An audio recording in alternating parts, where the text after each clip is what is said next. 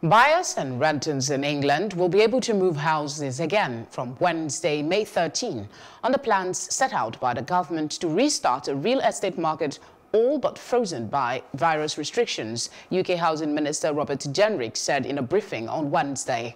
While people in the middle of buying a house have been allowed to move if reasonably necessary during the coronavirus lockdown, which began in March, property viewings were halted and estate agents' offices closed to the public. Today, we reopen, we restart, and we renew the housing market and the construction industry to protect lives, to save jobs, and to begin rebuilding our economy, Jenrick said on Wednesday's daily government briefing on the coronavirus.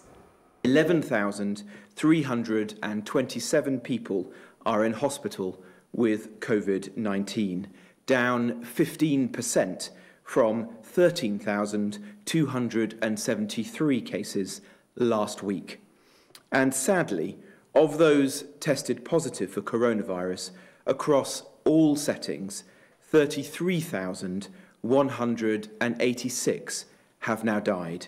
That's an increase of 494 fatalities since yesterday.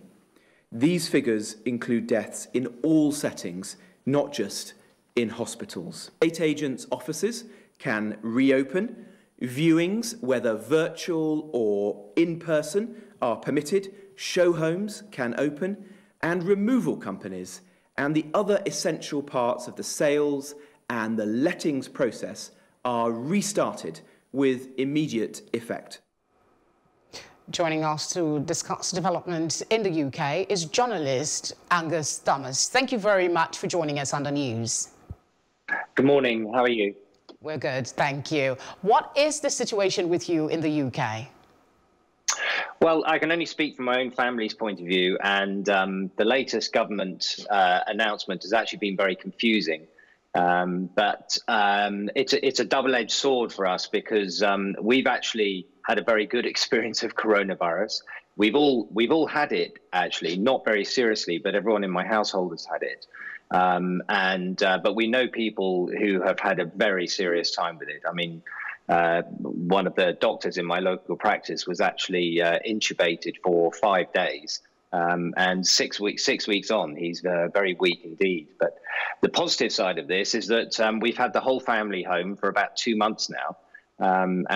When they announced the relaxing of the restrictions this week, we were actually, in some respects, quite sad, although it's been very, very hard work in our household.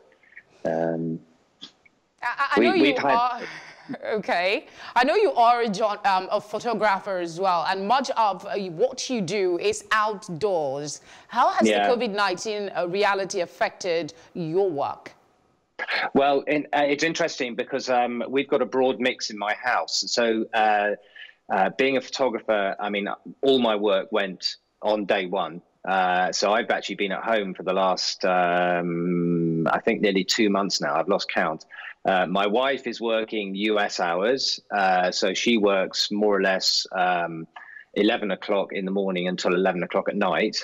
My stepson is working nights, working for Amazon. So he's working 11 at night until 10 in the morning. So it's been a very strange existence these last 6 weeks. And because I'm not working, I'm the one who gets to do all the washing, ironing, cooking, cleaning, shopping, and looking after various parents delivering food.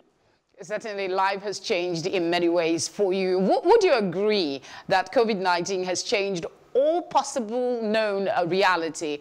And how has this affected you psychologically and otherwise?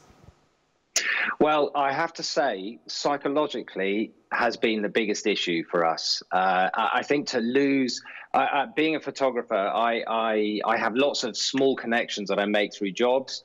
I miss that day-to-day contact with clients and just having a coffee and a chat.